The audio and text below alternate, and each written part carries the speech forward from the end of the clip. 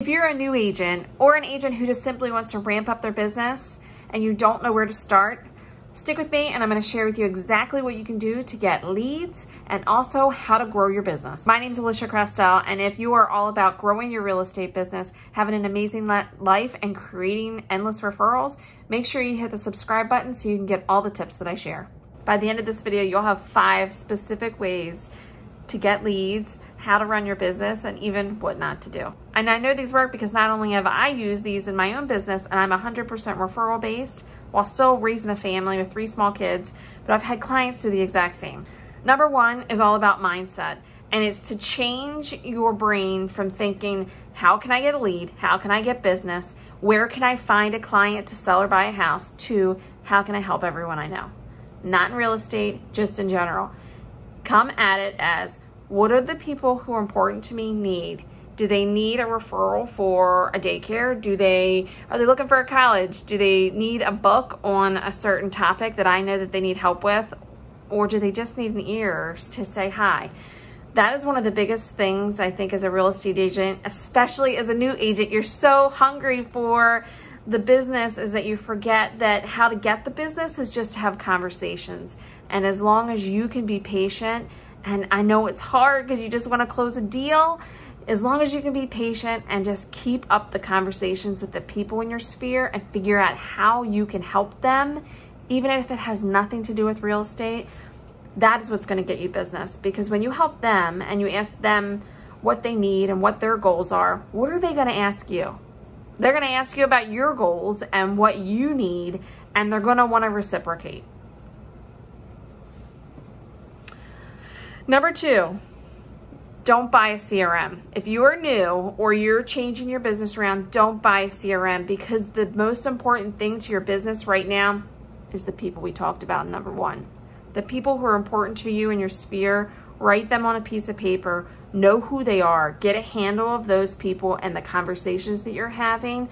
Once you know who they are and you've kind of gotten a handle on it, then go buy a CRM. But if you start buying a CRM as a new agent or someone who's going from transactional to relational, you're going to be spending this money and you're not going to have the deep understanding of what's going on with the relationships. You know, putting them on a drip campaign through a CRM does not make you a successful agent. You might get a deal or 2 out of it, or you might get a lot of deals out of it, but it's not a long-standing solution to your problem. The solution is developing relationships with your sphere and the people who are most important to you. Don't buy a CRM yet. And if you want all the details on how to run a CRM without paying for one and just doing it pen and paper or Excel spreadsheet, make sure you check out the video. I have a whole detailed video about it. Number 3 is turn up the volume on yourself. And if you're an introvert, you can still do this. And you might be surprised to know, if you're an introvert, if you actually turn up the volume on yourself in social media and in branding, you actually have to have less conversations and less attention on yourself. Yep. Whether you're an introvert or an extrovert, turning up the volume on yourself is one of the ways that you can get more business without spending anything. So think about social media and doing video. And I know a lot of people have a hard time with video, but nothing gets you into a relationship faster than being able to see and hear someone and know if you can trust them or not through a video. Whether it be live or recorded or stories. Stories is actually a really easy way to get video going without all the pressure, because it's short and it goes away. And I hope we know by volume, I don't mean you just being louder with your voice, right? Being more seen, which is hard for some people. You don't want to be seen, but we're in a business where if people don't know you do real estate, how can they ask for your help? So being more present, and whatever you like to do, being louder about it, talking more about it, showing up more for it. And another way to be loud is whatever you like to do, you may not be doing that right now because of your business, you wanting to get more clients, and you're so focused on that. If you focus on just letting yourself come to the surface and be more loud with that, I promise you, you'll get more business. Number 4 is branding. Getting to know your brand first off and understanding what your brand's all about. Who do you want to work with? Who are you? What do you want people to feel when they work with you? Get a handle on that and then start putting it out there. So in social media, if you want people to feel cared for, then do topics around being cared for. If you want to be the agent that is known for off-market properties, then do content around off-market properties.